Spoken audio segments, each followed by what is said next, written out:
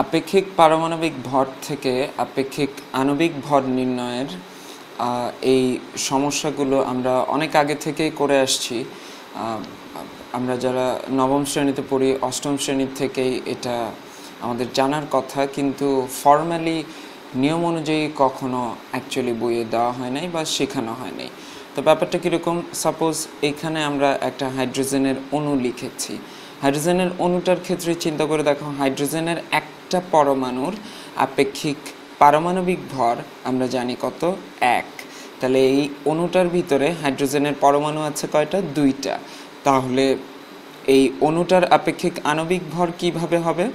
আপেক্ষিক আণবিক ভর হবে একটা পরমাণুর জন্য আপেক্ষিক পারমাণবিক ভর 1, পরমাণু আছে কয়টা, 2টা।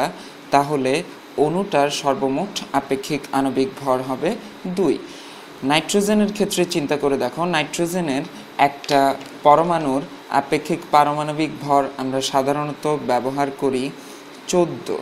তাহলে এখানে নাইট্রোজেনের পরমাণু আছে কয়টা, 2টা। নাইট্রোজেনের একটা পরমাণুর আপেক্ষিক পারমাণবিক ভর 14, পরমাণু আছে 2টা এখানে। তাহলে নাইট্রোজেন অণুর আপেক্ষিক আণবিক ভর হবে 28 এই ক্ষেত্রে। তারপরে অক্সিজেনের ক্ষেত্রে চিন্তা করে দেখো, অক্সিজেনের একটা পরমাণুর আপেক্ষিক পারমাণবিক ভর আমরা জানি 16। অক্সিজেনের এখানে পরমাণু আছে 2টা, তাহলে একটা অক্সিজেন অণুর আপেক্ষিক আণবিক ভর হবে 32। সালফার ট্রাই অক্সাইড, আমরা জানি যে সালফারের আপেক্ষিক পারমাণবিক ভর আমরা জানি 32, আর অক্সিজেনের আপেক্ষিক পারমাণবিক ভর আমরা জানি 16 করে। তাহলে এইখানে তুমি দেখো সালফারের পরমাণু আছে কয়টা, একটা। তাহলে আমরা সালফারের একটা পরমাণুর জন্য লিখলাম 32। তারপরে অক্সিজেনের পরমাণু আছে কয়টা, 3টা। অক্সিজেনের একটা পরমাণুর জন্য 16, 3টা পরমাণুর জন্য 16 × 3। তো অক্সিজেনের টোটাল কত, অক্সিজেনের অংশটাকে আমি একটা ব্র্যাকেটের ভিতরে লিখলাম। অক্সিজেনের টোটাল কত, অক্সিজেন একটা পরমাণু 16, 3টা পরমাণু 3 × 16 প্লাস সালফারের 32। তার মানে আমাদের টোটাল হবে 16কে 3 দিয়ে গুণ দিলে 48, 48-এর সাথে 32 গুণ করলে 80। তাহলে সালফার ট্রাইঅক্সাইডের আপেক্ষিক আণবিক ভর হচ্ছে 80। এখানে আমরা লিখেছি ইথানোয়িক অ্যাসিড বা এটাকে অ্যাসিটিক অ্যাসিডও বলা হয়। এটা করার জন্য আমাদের কার্বনের আপেক্ষিক পারমাণবিক ভর আমরা সাধারণত ব্যবহার করি 12, অক্সিজেনের আপেক্ষিক পারমাণবিক ভর আমরা ব্যবহার করি 16, হাইড্রোজেনের আপেক্ষিক পারমাণবিক ভর আমরা ব্যবহার করি 1। এই যে যৌগের অণুটা লেখা হয়েছে, এই যৌগের অণুটার মধ্যে এই 3 জাতীয় মৌলই আছে। তাহলে প্রত্যেক মৌলের পরমাণুর আপেক্ষিক পারমাণবিক ভর আগে আমি মনে মনে দেখে নিলাম। এখন আমি অণুটার আপেক্ষিক আণবিক ভর বের করতে গিয়ে আমার প্রথমে আছে কি, একটা কার্বন, একটা কার্বনের জন্য আমি লিখলাম 12। তারপরে আছে 3টা হাইড্রোজেন, 3টা হাইড্রোজেন, একটা হাইড্রোজেনের জন্য 1, 3টা হাইড্রোজেনের জন্য 1 × 3 প্লাস কার্বন আছে আরও একটা, তাহলে কার্বনের জন্য আমি লিখলাম আরও একটা কার্বনের জন্য 12 প্লাস কার্বনের পরে অক্সিজেন আছে আরও 2টা, একটা অক্সিজেনের জন্য 16, পরের অক্সিজেনের জন্য 16। তারপরে হাইড্রোজেন আছে আরও একটা হাইড্রোজেন পরমাণুর আপেক্ষিক পারমাণবিক ভর আমরা জানি 1। তাহলে তুমি টোটাল করলে এখানে কি আসবে, 12 আর 3 যোগ করলে 15, 15 আর 12 27, 27 আর 16 হচ্ছে তোমার 43, 43 আর 16 হচ্ছে 59, আর একে 60। তাহলে ইথানোয়িক অ্যাসিড বা অ্যাসিটিক অ্যাসিডের আপেক্ষিক আণবিক ভর আমরা পেলাম 60 বা 60।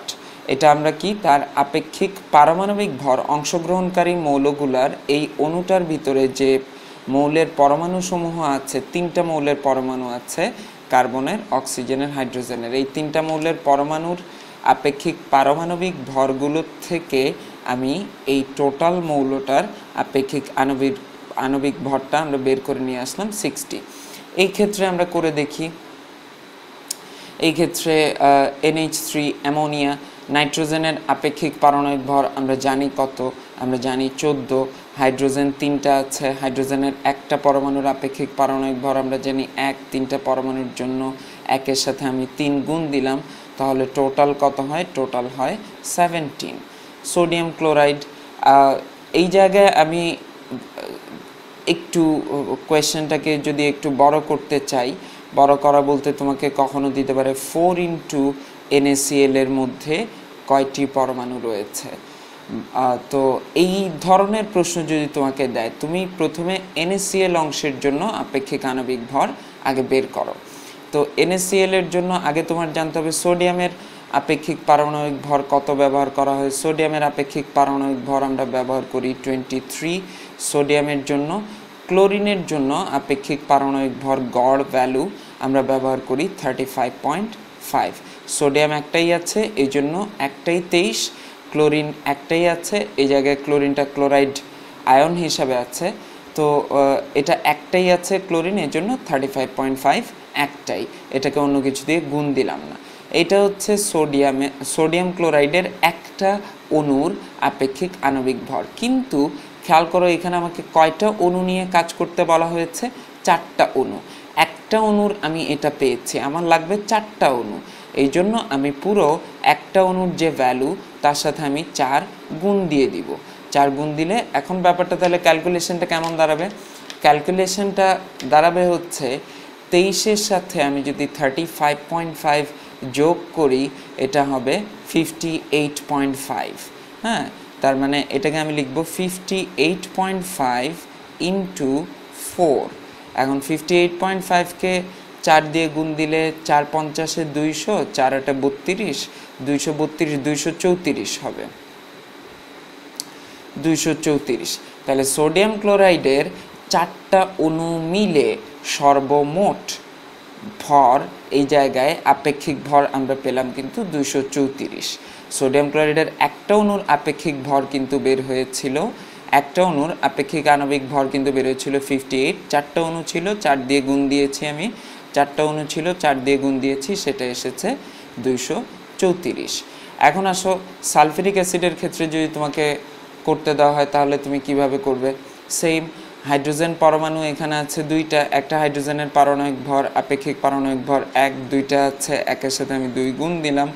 সালফার, একটা সালফারই আছে, সালফারের আপেক্ষিক পারমাণবিক ভর আমরা জানি 32, প্লাস অক্সিজেন আরেকটা মৌলের পরমাণু এখানে আছে, একটা অক্সিজেনের আপেক্ষিক পারমাণবিক ভর আমরা জানি 16, অক্সিজেন আছে 4টা, তাহলে 16-এর সাথে আমি 4 গুণ দিলাম। এখন যোগ করলে কত হবে তুমি চিন্তা করে দেখো, এইখানে 2 আর 32-এ হয় 34, আর 4 16 কত? 4 16 হচ্ছে 64, তাহলে 64 আর 34-এ কত হয়? 98।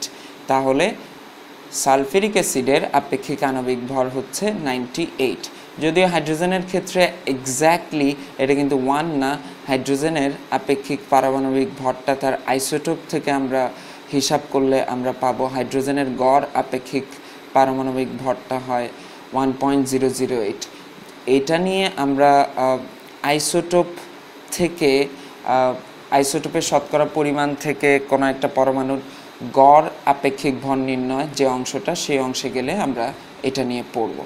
তো সাধারণত সবাই হাইড্রোজেন 1 ধরেই করে, আমি 1 ধরেই করলাম সালফিউরিক অ্যাসিডের, তাহলে আপেক্ষিক আণবিক ভর আসলো 98। এখন আমি এতগুলো মৌল করার উদ্দেশ্যটা হচ্ছে তোমাকে যে কোনো মৌল দিলে তোমার ক্যালকুলেশনটা করতে পারতে হবে। এই জন্য তোমার কী করা লাগবে? এই জন্য তোমার 1 থেকে 30 পর্যন্ত মৌলগুলার পারমাণবিক সংখ্যা, 1 থেকে 30 পর্যন্ত মৌলগুলার প্রতীক, তাদের ভর সংখ্যা, এই ব্যাপারগুলো পর্যায় সারণী থেকে খুব ভালো মতো পড়ে নিতে হবে। এইগুলো তোমার জানা থাকতে হবে সবসময়, আদারওয়াইজ তুমি কিন্তু ক্যালকুলেশন করতে পারবে না। 1 থেকে 30 পর্যন্ত মৌলগুলোর পারমাণবিক সংখ্যাও জানতে হবে, আবার পর্যায় সারণীতে যে ভর সংখ্যাটা লেখা আছে সেটাও, আপেক্ষিক পারমাণবিক ভরটাই ভর সংখ্যা হিসাবে লেখা আছে, সেটাও তোমার জানতে হবে। তো ম্যাগনেসিয়ামের ক্ষেত্রে, ম্যাগনেসিয়ামের আপেক্ষিক পারমাণবিক ভর আমরা ধরে নিই 24, আর এইখানে একটাই ম্যাগনেসিয়াম আছে। ক্লোরিন কয়টা আছে? 2টা আছে।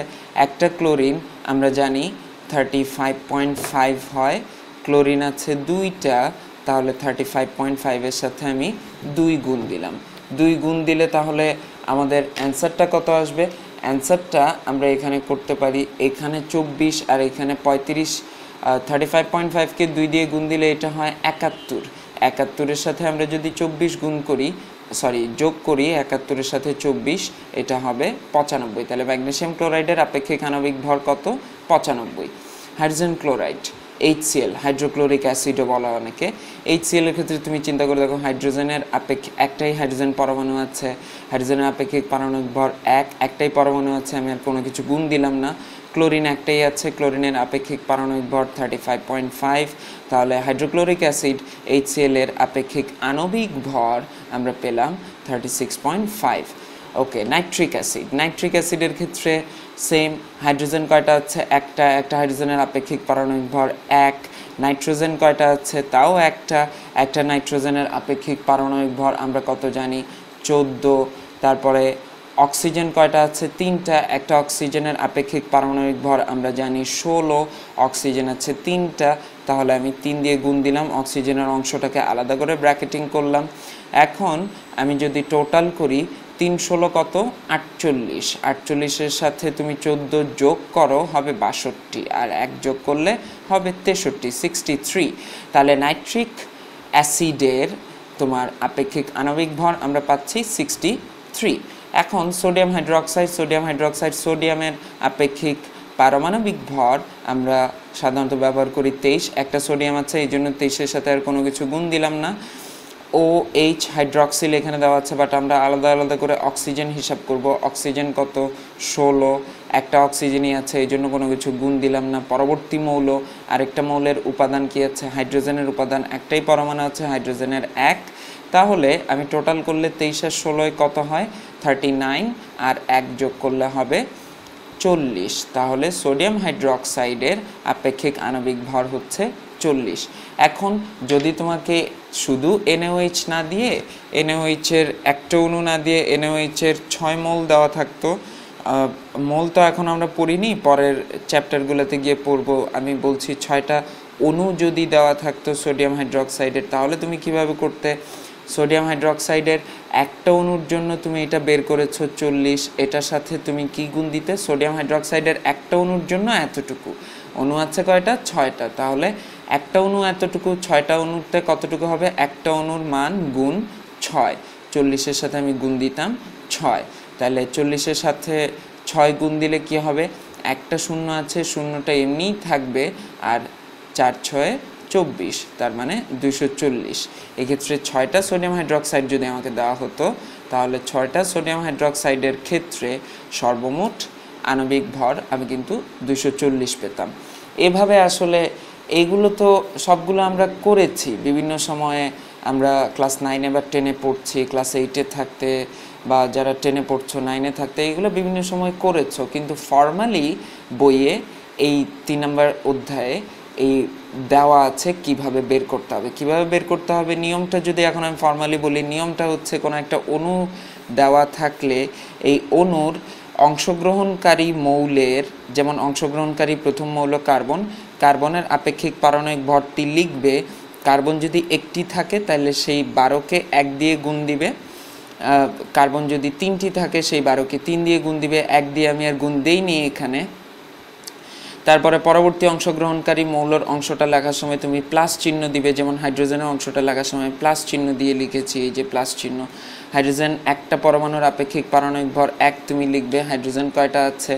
3টা আছে, এই জন্য 1কে 3 দিয়ে গুণ দিলে হাইড্রোজেন শেষ হলো। পরবর্তী মৌল কার্বন, সেটাতে যখন গেলে সেটার অংশ আবার আরেকটা প্লাস চিহ্ন দিয়ে লিখবে, সেটার পরমাণু যতটা তার আপেক্ষিক পারমাণবিক ভরটা লিখে সেই পরমাণুর সংখ্যা দিয়ে সেটাকে গুণ দিবে 12। এখানে কার্বন একটা আছে, 12কে 1 দিয়ে গুণ দেওয়া দরকার ছিল, 1 দিয়ে আমি গুণ দেইনি।